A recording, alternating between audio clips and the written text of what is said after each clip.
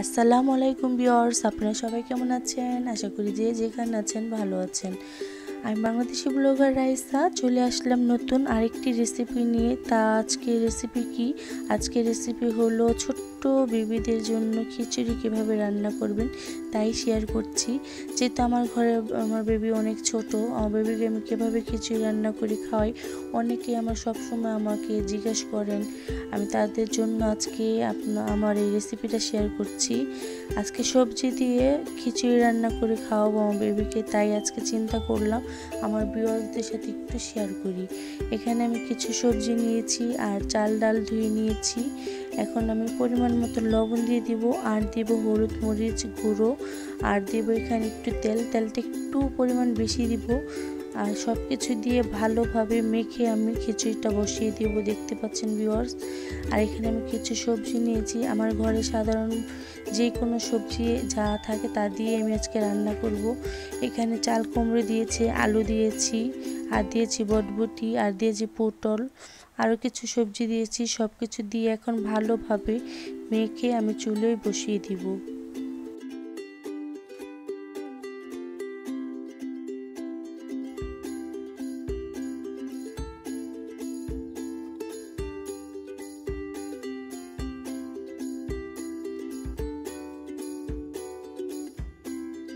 এই তো ভিউয়ার্স, আমি ভালোভাবে একটু মেখে নিচ্ছি। আর দেখতে পাচ্ছেন আমি সবজিগুলো একটু বড় বড় সাইজের দিয়েছি, যেহেতু সবজিগুলো খিচুড়ির সাথে সিদ্ধ হয়ে গেলে আমি পুরো খিচুড়িটাই ব্লেন্ডার করব। যেহেতু 6 মাস কিংবা 7 মাসের বেবি কিন্তু অতটা খেতে পারে না, একটু আমরা যে ব্লেন্ডার করে একটু পাতলা করে যদি খিচুড়ি রান্না করে দিই দেখবেন খেতে পারবে। আর এত ছোট বেবি তাই গিলতে পারে না, যে আপনি বড় বড় চাল শুদ্ধ খাওয়াবেন ওটা গিলতে পারবেন না, এই জন্য আমি ব্লেন্ডার করব। এই তো ভিউয়ার্স, দেখতে পাচ্ছেন আমার খিচুড়িটা কিন্তু রান্না হয়ে গেছে আর সব সবজি গলেও গেছে। কিছু সবজি আছে এখনও গলে নেই, তার জন্য ব্লেন্ডার করব। আর আমার এখন যেই রকম খিচুড়িটা হয়েছে, এই খিচুড়িটা 8 থেকে 10 মাস বয়সী বেবিরা খেতে পারবে, তাদের জন্য ব্লেন্ডার না করলেও চলবে। আর 6 থেকে 7 মাসের বেবিদের জন্য এটা ব্লেন্ডার করতে হবে। তাহলে ভিউয়ার্স চলুন আমরা ব্লেন্ডার করে নিয়ে আসি।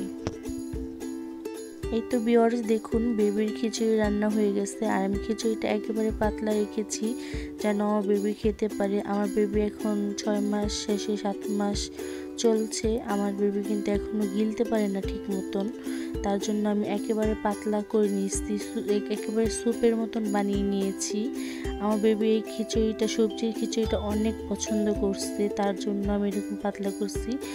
যার যেরকম খুশি ওরকম পাতলা ঘন বানিয়ে নিতে পারবে।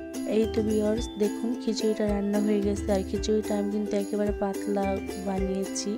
আমার বেবি এরকম পাতলা খিচুড়ি খেতেই পছন্দ করে, তার জন্য আপনারা যারা একটু ঘন বা একেবারে পাতলা যে যেরকম ভাবে বেবিরা খেতে পছন্দ করে ওইরকমভাবেই খিচুড়িটা বানিয়ে খাওয়াবেন। এই খিচুড়িটাতে প্রচুর পরিমাণ ভিটামিন আছে আর অনেক পুষ্টিকর একটা খাবার, যেহেতু অনেক পদের সবজি, বাচ্চারা কিন্তু সবজি একেবারেই খেতে পছন্দ করেন না, তাদের জন্য এরকমভাবে আপনারা খিচুড়ি বানিয়ে ব্লেন্ডার করে খাওয়াবেন। আর 6 থেকে 7 মাসে বেবিরা কিন্তু বেশি কিছু খেতে পারেন না, দুধের পাশাপাশি মাঝে মধ্যে যদি এরকম খিচুড়ি রান্না করে খাওয়ান প্রচুর পরিমাণ ভিটামিন বা পুষ্টি দুটোই পাবে। আমার বেবির বয়স হলো 6 মাস, যে এখন 7 মাস চলছে আমার বেবি আর কি একটু দানা দানাওয়ালা খিচুড়ি খেতে পারে না, তার জন্য আমি ব্লেন্ডার করে নিয়েছি। আর খিচুড়িটা অনেক দেখতে পাচ্ছেন অনেক ইয়ামি হয়েছে আর আমার বেবি খাচ্ছে আর আমার বেবি অনেক দুষ্টামি করছে, তাই আপনাদের সাথে শেয়ার করলাম। ভালো লাগে অবশ্যই লাইক কমেন্ট শেয়ার করবেন। আর যারা সাবস্ক্রাইব করেছেন তাদেরকে অনেক অনেক ধন্যবাদ। আর যারা এখন পর্যন্ত আমার চ্যানেলটাকে সাবস্ক্রাইব করেননি অবশ্যই সাবস্ক্রাইব করে দিবেন, আমার পাশে থাকবেন, ছোট্ট বেল আইকনটি বাজিয়ে দিবেন, তাতে কি হবে সবার আগে আমার নতুন নতুন ভিডিওগুলো আপনারা দেখতে পাবেন। আর ভিউয়ার্স, আমার এই খিচুড়িটা কেমন হয়েছে অবশ্যই কমেন্ট করে জানাবেন। তাহলে ভিউয়ার্স ভালো থাকুন, সুস্থ থাকুন, এই কামনা এই দোয়াই সারা জীবন করে যাই আমার ভিউয়ার্সদের জন্য। আর যদি ভালো লাগে একটা লাইক করতে ভুলবেন না, অবশ্যই এটা লাইক করে দেবেন। আপনি লাইক দেখলে আমি আরও সামনে ভালো ভালো কাজ উপহার আপনাদেরকে দিতে পারবো। তাহলে দেখতে পাচ্ছেন না, আমার বেবি দেখতে পাচ্ছেন কি এরকমভাবে খিচুড়িটা খাচ্ছে। আপনারা এরকমভাবে খিচুড়ি রান্না করে খাওয়াবেন।